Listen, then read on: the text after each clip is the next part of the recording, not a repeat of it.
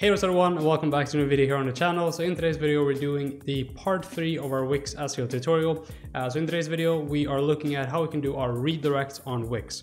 So if you don't know what redirects are, essentially what we're doing is changing where users are going when they're going on an actual URL and then sending them to the actual correct URL. So if you're changing your URL slugs on your pages, you want to make sure that when people are going to that old URL that they are sent to the new updated URL and don't land on a 404 page because it's just bad for user experience. And also just to make sure that search engines such as Google will see that redirect as well and see the new version of that page in case a crawler, for example, lands on that old URL that you have. You might be asking, how do people find these old URLs? It could be because they're indexed in Google. It can also be because other people are linking to your old URL, or because you have posted on it on social media before. So there might be various different reasons why people find this specific URL, and that's why URLs are important. And now with that being said, let me just go off the screen. I'm doing this a bit different than I usually do, similarly to what we did in the past video as well. So let me just go off screen like that. Essentially what we want to do is just make sure we log into our Wix dashboard. As you can see right here, we have our coffee shop example that we had in our old video as well. What we want to go to is click on marketing and SEO, and then we have SEO tools right here. So just go ahead and click right there. Once you're on this page, you can see that we have a bunch of different options, and we'll walk these through in different videos. So sitemaps, we'll walk through that. Robots.txt, we'll walk through that. SEO patterns, site verification, and then we have URL redirect manager, which is where we want to go in today's video. Once we are on this page, we can see that we currently don't have any redirects on our website as for now, but this is where you're going to make your redirects. So what you can do here is either you can create a new direct directly. So what you do is just click on create a new redirect. In here, you have the option of creating a single redirect or a group redirect. Doing a single redirect, this is very simple. All you do is just enter the URL slug as in the example. If the old URL slug was /about-us, you would then just type it in here, and then you would type the new URL right here. So if we click here, we also show up some examples of existing pages that we have on our website. So let's say, for example, we changed buy coffee, for example, and our old one was /coffee. Now, if we want to make this redirect, all we have to do is just click on save, and that would implement directly, and the redirect would go live on the website.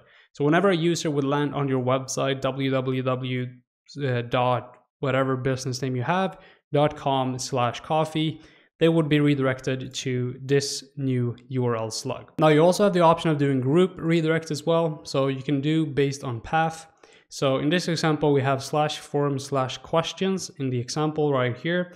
But if you change your URL path to, for example, /forum/FAQs, you would do the same thing as with the single redirect. You would just implement it right here, and that way you would change the path to all of those URLs which are under the same path essentially. So that is the basics of actually doing your redirects. Now, if you have a bunch of different pages, you want to make sure you do this in bulk, because this is going to take you a long time to redirect if you have a bunch of redirects to implement. So what you can do is go to more actions here at the top, and then you can do import redirects. Right here, you have the option to either upload your CSV file directly, or you can download the template, which I've done already. This template will give you essentially all the information you need on how to do these redirects yourself. So what I've done is open this up in Google Sheets. In here, you can see old URL, new URL. Then you have the URL slugs of your old URLs, which you can paste in here. So if you have, for example, hundreds of redirects you want to do, this is going to be the most efficient way. So what you do is just post in or paste in all the old redirects in here. Then you would paste all the new redirects here and the corresponding new URL to the right. And then you would have the old URL on the left right here.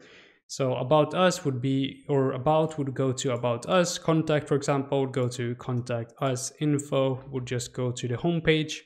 And that is essentially what you would then download directly and then upload CSV file right here. And then all of those redirects would be implemented in bulk. Now, I'm just going to cover some general ideas on how you should handle your redirects.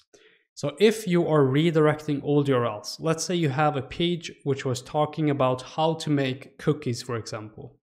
If you decide to redirect that specific page to a page which is talking about how to build a computer or how to do marketing, that would not make sense. So you want to make sure that your redirects are relevant to where you're redirecting the URL to.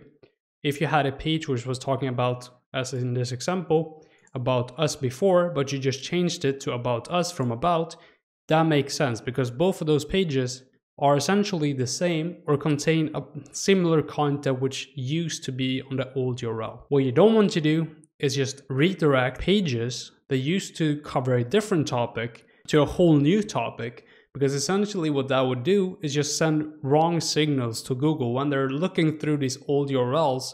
Or if a user is just clicking on that old URL and they're expecting that cookie recipe, but they end up on a guide on how to do marketing, it wouldn't make sense. So you want to make sure that there always is relevance behind your redirects that you're implementing. And that is going to be super important, not only for the user experience, but also for search engines when they're crawling through these old URLs. Now that is essentially how you do redirects on Wix. Hopefully this was a helpful tutorial. If it was, please make sure to leave a like down below and also subscribe to the channel if you want more content like this one. I do recommend you to watch my whole series on Wix SEO if you want to learn more about Wix SEO. But that is going to be it for today's video. Thank you for watching and I'll see you guys in the very next video.